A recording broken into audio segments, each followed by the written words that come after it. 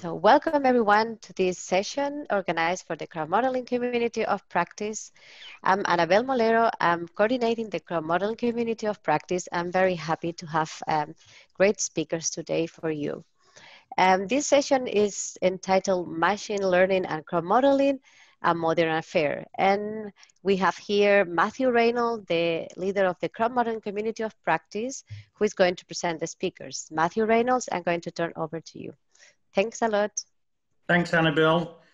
It's a real pleasure to have Scott and Mark today. They're both at the University of Queensland in Australia.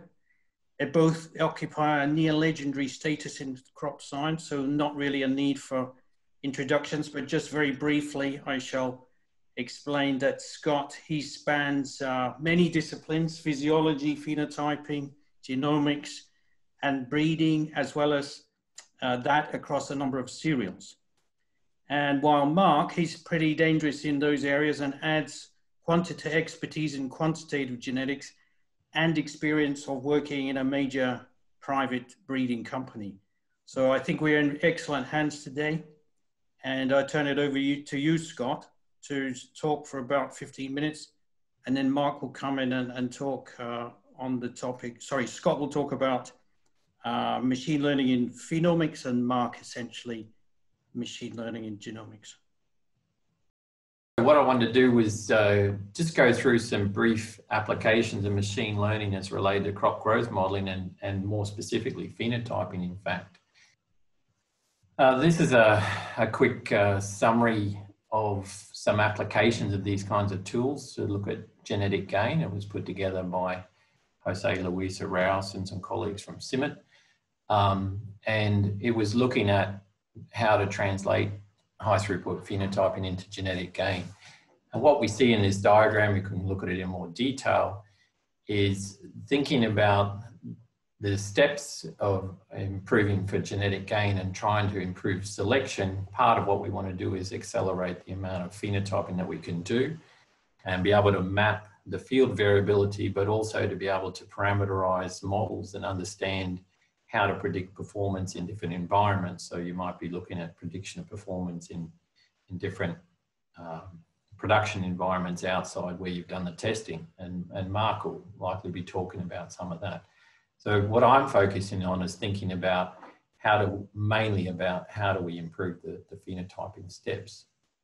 So one of the tools that we use to do that is upstream, which is a cropping systems model. It's well established. It's been developed for 30 years, started in Australia with the University of Queensland and CSIRO and Queensland government as core partners. And we use that in all kinds of applications, in everything from developing drought policy through to applications around prediction of phenotypic performance. And we'll talk about some of that later. So crop models require, as most of you likely know, daily inputs of rainfall, temperature and radiation data. They use soil, water and nitrogen characteristics as part of parameterizing the model, and they keep account of all these growth variables, leaf area, biomass, root size, yield. And here's an example of an application where they're being used for prediction of system performance that farmers might be using for making decisions about whether to add nitrogen, for example. And here's a general reference to a lot of that work that includes some discussions about our use of AppSim in genetic simulation. So what I thought I'd do today is take this physiological framework that I put together with Graham Hammer a few years ago, this is a summary of what's inside the crop model library in AppSim, and just show some examples of how machine learning fits into this framework. Let me just turn on my little pointer so it stays here. Okay. So we have environment input. So this is weather data and it includes soil data as well. The grey things here are key parameters in the model, things related to leaf appearance rate, extinction coefficient, that's capture of radiation use efficiency. So these are all and these ones are related to water uptake. So this is about radiation capture. This is about water capture. These are key parameters for which we know there's genetic variability. And these are things that we're trying to get at when we're developing phenotyping methodologies in breeding programs. And so what I wanted to do was couch some of the ML applications in the context of this diagram, which captures the physiology of how we get to grain yield from these inputs and parameters and through these various steps, which I'll talk about during the talk. But really I want to focus on things related to biomass accumulation. So the timing of phenology, the degree of canopy development that occurs, and how we capture light and convert that to biomass. Here's a more generic table that I put together on how we might use machine learning and crop growth modeling. And there's quite a range of applications starting to go out. I didn't put together a whole lot of references on this. You start searching for these, you'll find thousands of them. But the applications range from being able to infill and estimate weather data so that you can get localized weather data for a given field. That's one of the initial applications, and a lot of decision support tools now are using that kind of information. Estimating soil characteristics. So for a lot of fields in the world, and including in environments in Australia, we don't necessarily know what the soil type is in any particular part of the countryside. So we start to use machine learning methodologies combined with satellite imagery. So if we know what the soil types are, we know what the soil types are, and we have satellite imagery, we want to reverse calculate what the soil water conditions are. And we can start to use models to help us do that. Characterizing of stress indices, again, we can use combinations of drones and satellite imagery to do that. And in fact, at the UQ, we have Andries Potgieter and Graham Hammer using that kind of methodology, mainly based around satellite imagery and weather records to do research on yield forecasting. Then there are these couple of parameters here that I'm going to focus on for the rest of the talk. How do we estimate these parameters that are in the crop models themselves, and the types of data sources that we use for that, and some of the examples of things like estimating flowering time and genotype parameters for leaf area, and in estimating parameters for grain organs and yield, we're also trying to work out things like head size, head counts. And part of the reason we want to do that is that in the case of sorghum, for example, we want to know how many tillers we've got, because the number of tillers is correlated with the number of heads, and the number of tillers that we have later in the season is influences our predictions of the leaf area. And we want to know that for running the model. And then the last point is interpretation of the genetic basis of traits. And I'm going to leave that there because I think those are the kinds of things Mark's going to cover in his talk. So here's a summary of one of millions of images you can get around deep learning methodologies, but this one's useful because it tends to separate machine learning and artificial intelligence. So one of the classifications that gets used for artificial intelligence is where you're trying to use computers to mimic human behavior. We're not using so much of that in our applications here. That kind of application starts to come into its own when you're thinking about decision-making algorithms. So if you're trying to develop tools that work across full landscapes and you're trying to make decisions about how would I optimize productivity on my farm by making decisions, and how would I optimize those decisions, then you're starting to use artificial intelligence approaches. In the things that we're interested in here, it's mainly related to machine learning, and that's either supervised learning or unsupervised learning. So in unsupervised learning, there are some traditional techniques which, well, used to be called statistics, but these days they seem to get called machine learning. But these are all traditional statistical methodologies, and we mainly use those to try to partition and understand the data sets that we're working with. So these are fairly classical statistical methodologies that are essentially grouping and classification techniques. The techniques that we use in trying to do parameterization models, or at least deriving some of these phenotypes, so things like counting the stands or counting the spikes, estimating the ground cover, or doing 3D reconstruction, more work in this area of supervised learning. So that involves collecting a lot of phenotypic data, and usually has steps related to the need for labeling that data so that you can train the model to recognize, for example, wheat heads in a photo, and being able to count those heads in a photo. And there's a range of techniques here. I'll mention a couple of them as I go through, but mainly talking about regression and neural networks.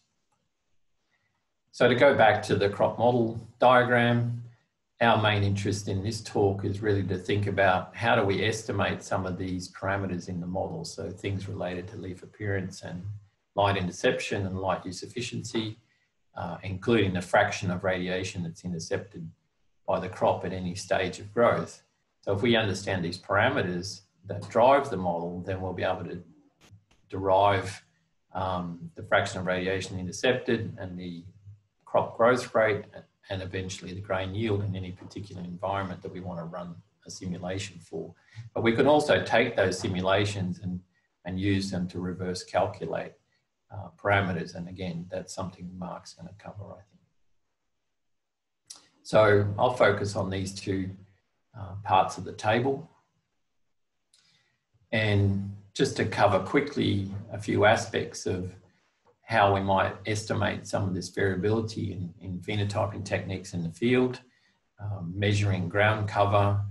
This is a very nice example here from some work from Fred Barret at INRA, where they were using hyperspectral camera, hemispherical photography to look at leaf cover in a corn crop that was under stress. So this is a photo taken in the morning, and this is a photo taken in the same position in the afternoon, when you can see that stress has occurred and the leaf rolling has happened, and you can start to estimate that with drones, for example.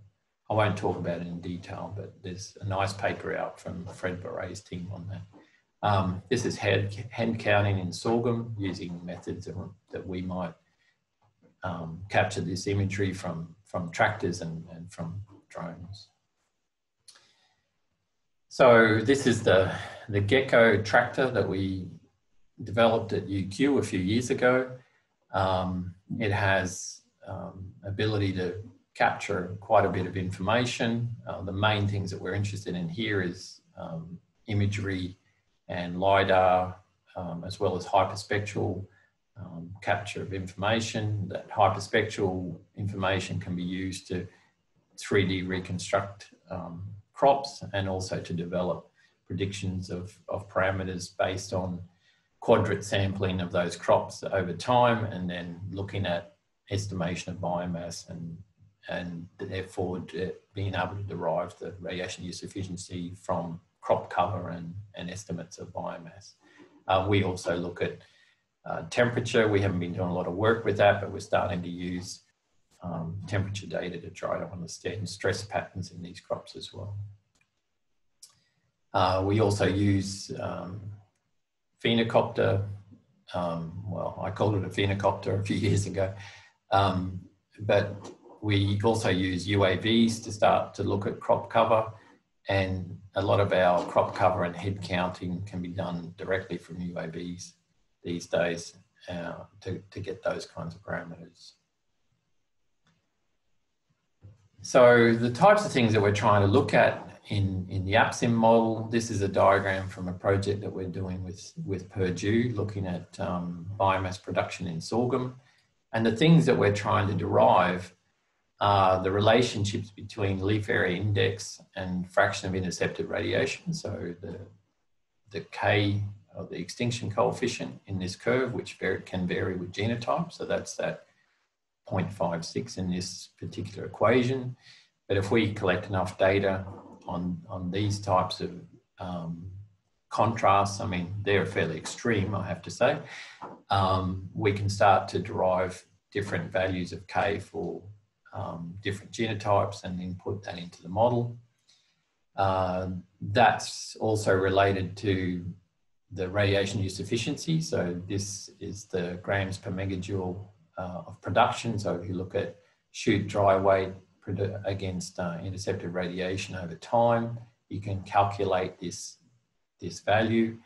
And one of the things we're attempting to do is use drones and tractors to calculate how much light's been intercepted. So we're trying to estimate the amount of ground cover and light interception over time from imagery. And for shoot dry weight, we're also trying to estimate that in situ. So trying to use multispectral cameras and 3D reconstruction of canopies to estimate the standing biomass at different dates. So if you can estimate the biomass at several dates, and you can calculate how much light's been intercepted, which is the fraction of interception each day multiplied by the radiation recorded at a weather station, then you can create this relationship and estimate the regression that you need for RUE. So the machine learning really comes in mostly in trying to estimate this intercepted radiation from imagery. You can also reconstruct the leaf size, leaf number profile for different genotypes. And again, Mark might cover some of that in his talk. So going through some of the methodologies that we use, I mean, you can still use traditional statistical methods, very basic ones, this is some work with Andres Potgieter, where we're using a multispectral camera to count plants. So this is a plot here. This blue here is a single plot. And with the multispectral camera, we've got enough ability to just use simple thresholding and count the plants. As long as we fly them when the plants are small enough, we can count the number of sorghum plants in a plot with fairly degree of precision, just with basic regression.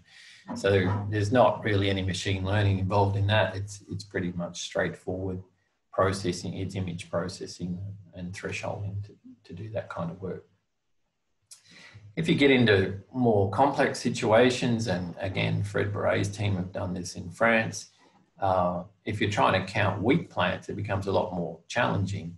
So they developed a methodology which uses a combination of support vector machines, and later on they've also used neural networks to improve this. And what they've been doing with this imagery is they take oblique photos. So these photos are taken at an angle from about 1 meter above the canopy. And what they're doing is training the system to recognize the intersection of the plant stems with the ground. So their analysis method essentially derives a line, which is the bottom of the plants hitting the ground or where they emerge from the ground, and then counting the intersections that occur along that image. And that way you can get an estimate of the plant density. You've got to, of course, you've got to work out how to identify these objects. And in this process, they're doing it through an erosion dilation process. So they start with the original image and then they peel it back until they end up with objects. And you have to label and train the system to do that kind of analysis. With this approach here, we're trying to count the heads and estimate this tiller number and leaf area. And if you go through the process that Fred has illustrated, we can measure biomass over time, accumulate this radiation over time, and estimate the radiation use efficiency for different genotypes. And they've done that for wheat, for example. And that allows them to integrate that crop reaction over time using leaf area models. I'm going to skip that one, and just to summarize, we can use these models to estimate parameters for growth models through the season and grain organs and yield. And I guess in summary, I just wanted to point out that one of the utilities of using crop growth models is to use them to really make better decisions about how we use phenotyping information and how we use machine learning to estimate these crop parameters. So to put it in the context of how physiology works and how models work, so that we can focus our efforts in the way that we use machine learning. So I'm going to leave it there with my acknowledgements.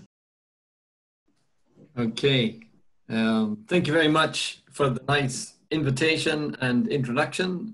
To follow on from Scott, he gave a really good overview of a lot of the methods that are in quite routine use in a lot of areas for measuring plant traits and trying to improve our ability to distinguish environmental situations, management situations, and genetic situations. So what I'm going to do is build on that and talk about this from the perspective of a great application of this capability that I've been involved in over a number of years with a lot of collaborators, and that also includes Scott going back to the 1990s, where a lot of the ideas behind this started to develop. And I'm going to talk about developing using the crop growth models with the capabilities to parameterize those models that Scott mentioned, the development of prediction-based methods for crop improvement with applications for the advances in genomic selection that we have today to accelerate genetic gain, but also integrating a lot of the capabilities that we have embedded in crop growth models to enhance some of those prediction algorithms. And then also the ability to extend that once you've developed improved genetics to look at correct placement and understanding genotype by management by environment interactions, to look at the potential to realize the improvements from breeding through accelerated reductions in gap analysis on farm. So what I'll start off with is a general picture here of a breeding program. It's really intended as a schematic that has basic elements, your germplasm population, from where the genetic variation is being used by breeders, an understanding of your target population environments. And then I'll focus a lot on the bringing together of a lot of the information on genetics, environment, and the expression of phenotypes in these multi-environment trials that we run and that we build up over many years of running these breeding programs over many stages to create this large data resource where we can do meta-analyses to implement some of the ideas that Scott talked about. And that then enables our ability to develop our prediction algorithms. And what we're interested in is predicting the breeding value of the individuals that we're creating so we can turn over cycles of the breeding program. But we're also interested in predicting genotypic value and phenotypes of individuals that have been created to predict their expected performance in the target population environments.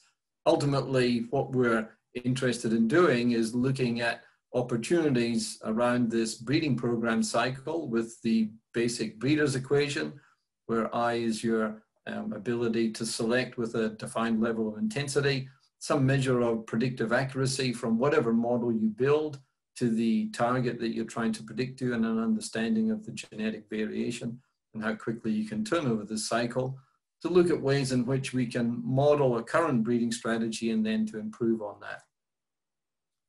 So what I'm going to do is talk about this intersection here and think about these multi-environment trials where a lot of the genetic information comes together with environmental information to study trait phenotypes, as Scott really well explained to us.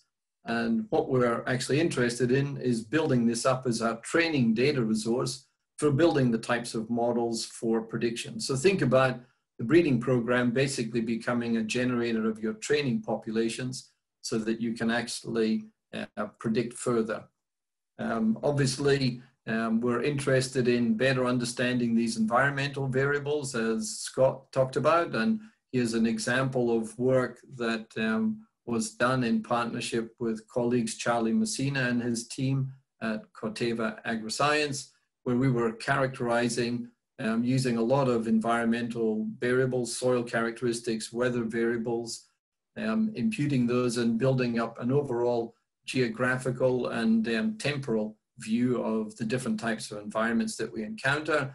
And then we could actually go into any one of these locations and look at a lot of the types of information that Scott was talking about, and our ability to parameterize crop models for traits such as the radiation use efficiency parameter Scott was talking about. One of the ways we try to integrate all of this information is, instead of dealing with every environment on every day and every year, is to try and condense it using classification systems, where we would actually condense this down to dominant environment types, which measure the likelihood of a stress occurring during growth and development around flowering time. And here we're just looking at the water supply demand index, where an index close to 1 indicates you've run into very little water stress, whereas a high index that's where the value's decreasing around flowering time indicates you've run into a water deficit. This allows us to better understand our environment types within the target population environments. And at the same time, we're fingerprinting all of the genetics in this breeding program to get at the underlying genetic information. And then this becomes our source of environmental information, our genetic fingerprints, the molecular markers, to start to build predictors of these phenotypes using the predictors from the molecular markers, SNPs, in combination with the environmental variables. And there are many, many ways to do this. And what we're actually interested in doing then is building these models so that we can actually start to use them for prediction. And there are many types of predictions we're interested in a breeding program. We may be taking the genotypes that have been created by a breeding program and predicting their performance across this target population of environments. Or alternatively, there may be specific types of environments we're interested in, such as a drought environment, where we're trying to predict the performance of all the other genotypes we could have selected in the breeding program based on their molecular marker fingerprints, and predicting how we expect them to perform. And then ultimately bringing both of these together so that we look at how our breeding program cycle could actually create and predict the performance of new genotypes for these different types of environments. So we basically have built a lot of these models around this breeder's equation, where we're in a position to start to evaluate how well this is working, where we don't have too many problems with genotype by environment interaction. These training data sets work very well, and we can actually get pretty good estimates of this predictive accuracy component here for a range of traits from relatively high to even moderately low levels of heritability. However, the problem starts to occur when we have genotype by environment interaction, where a training set may not be a very good representation of the targets we're going after. And these types of situations where predictions from these types of models are actually not only uncorrelated, but negatively correlated with what we actually observe, are a consequence of dealing with this full complexity of genotype by environment interaction in this whole system. And so we're actually interested in using the crop growth model to help us to do a better job in this. So if we could parameterize a crop growth model as discussed by Scott and connect those parameters he was talking about to the sequence variation at this level, we could actually adjust the average effects of these alleles to do a better job of predicting to the wider range of environments. And so in this situation where we actually embedded a crop growth model into this prediction framework, we could actually adjust, and I'll talk a little bit more about this, adjust these average effects of allele substitution. So these are the predictors that we're actually using, these environmental variables, the sequence polymorphisms that we can measure using the crop growth model as a component of the prediction algorithms. And so in this case, for that particular, the same data set, when we replaced some of our standard prediction algorithms by embedding the parameterized crop growth model in the prediction algorithm, we could actually do a better job of predicting for that same environment the actual observed yield. And so we actually turned this negative correlation around to a positive correlation.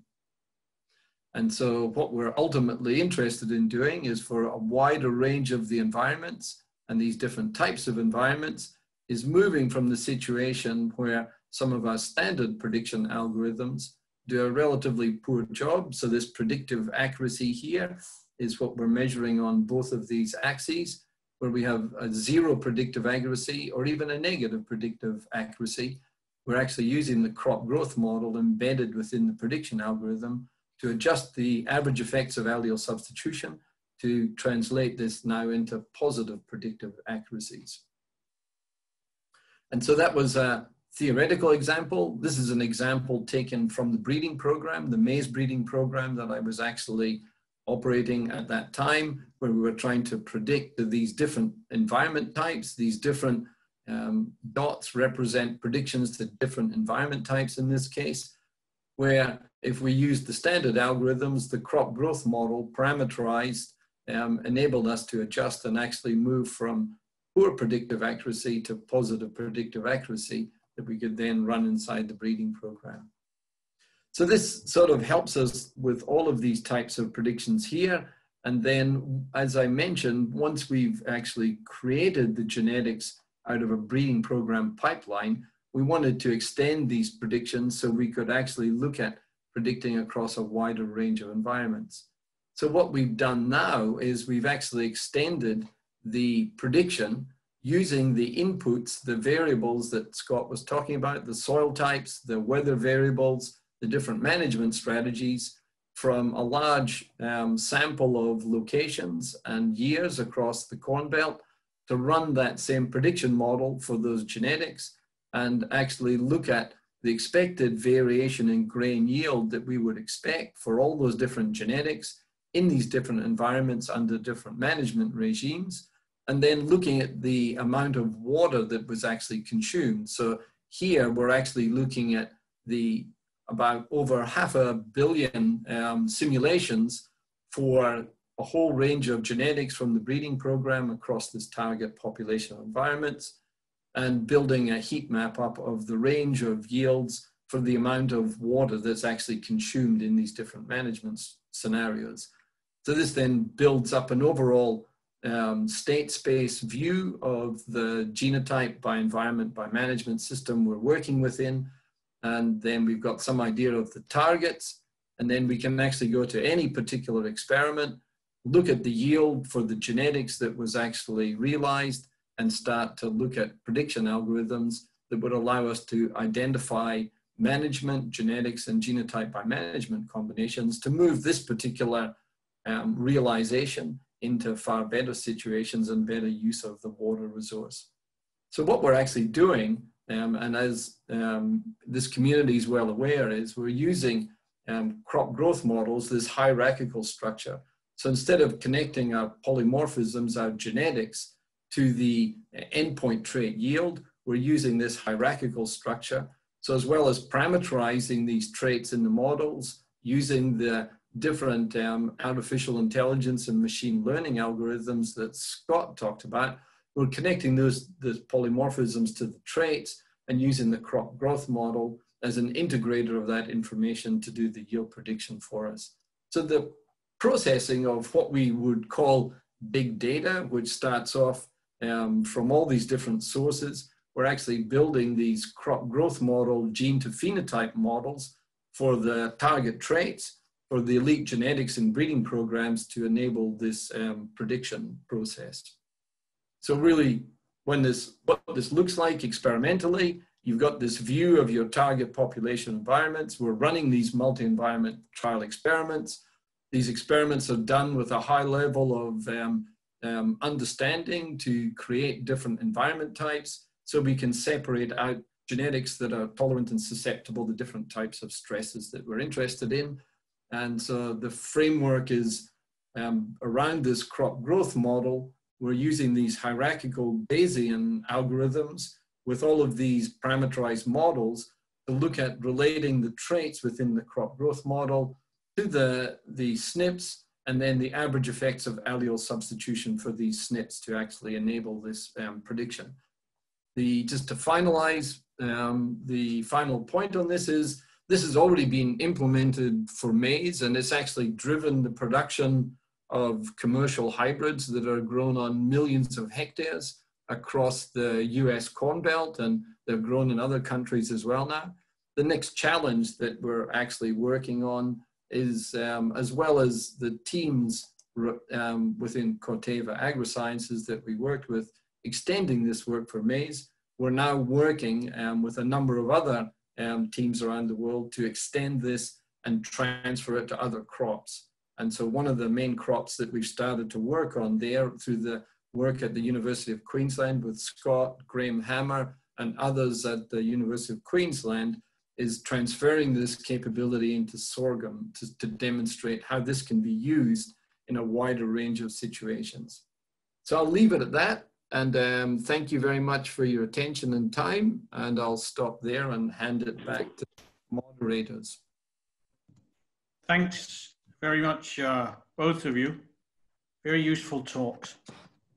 I mean, I learned a lot today, so it's always nice, particularly in a pandemic, and you have lots of time to think about. When I've been looking at these technologies or techniques in any sector, I mean, in medicine, in pesticides, and those kind of developments, there's apparently a lot of interest because you can automatize certain things. If you have enough information in the background, you can try different combinations.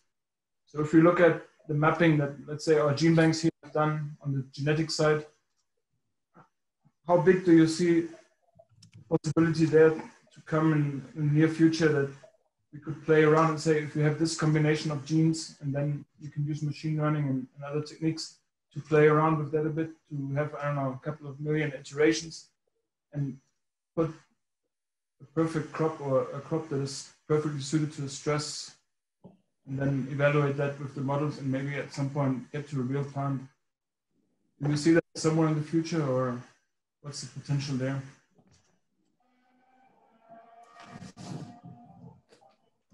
So if I understood the question, you're really interested in whether or not we could actually more effectively work with germplasm resources to evaluate the novelty of the genetic variation for traits, or even create some new traits we might be interested in using in applications, in breeding, and sort of on-farm deployment of genetic resources.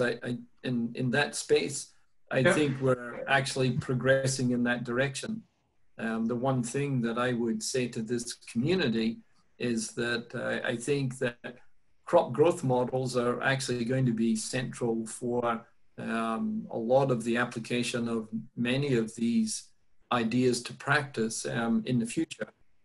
So I think that instead of sort of having a large gap between the ideas from evaluating germplasm, where you might end up with some traits and idiotypes that have to be evaluated by breeding programs, I think some of these modeling capabilities are going to allow us to do some really detailed evaluation of whether they're bringing novel genetic diversity and the ease with which novel alleles might actually be able to be used inside a breeding program. And that becomes really important when you consider that breeding programs are actually shifting allele frequencies over many cycles. And when you're bringing in new genetic diversity into a breeding program from a germplasm bank, if they start off as relatively low frequency rare alleles, they've basically got to work against and a lot of other alleles that are already well proven inside the germplasm. This gives you an ability to actually understand the value they can bring and what frequency they need to be at before that value could be realized in a breeding program. So there are some great opportunities in this space, I think, Kai. So, you know, I think the crop growth model is really a central integrator that this community should be thinking very carefully about how to develop those so that they can work with the genetic variation going forward. Let's just wind up then. I mean, Mark asked a question. I think that one of the angles that our community is taking now at the beginning, because this started in 2017, we're just trying to get things going. But now we're looking at how, because it's a big data platform, we're looking at how we can make more data generally available for modeling purposes. Because at the moment it's a small fraction of what could be available is model friendly. So that's where remote sensing comes in, for sure, to estimate hydration status, nitrogen status. But let's see what more we can do. Okay, guys, I think we better wrap it up here. It's been a real pleasure, and we've learned a lot. I'm sure that the community will be glad. You probably get a lot of questions after the conference. Thanks a lot to Mark and Scott. Really, really informative and lots of food for thought, I think, for the community and for further discussions. It will all come live at the Big Data Convention, so I hope everybody can have a look there. It will be a bit tricky, but maybe we'll reach a wider audience this time because it's not going to be in a specific location with travels involved, but will be available to anybody in the world who's interested in crop modeling and context of data. So many thanks. Hope to see you there in some way or the other. And good evening and good morning to everybody.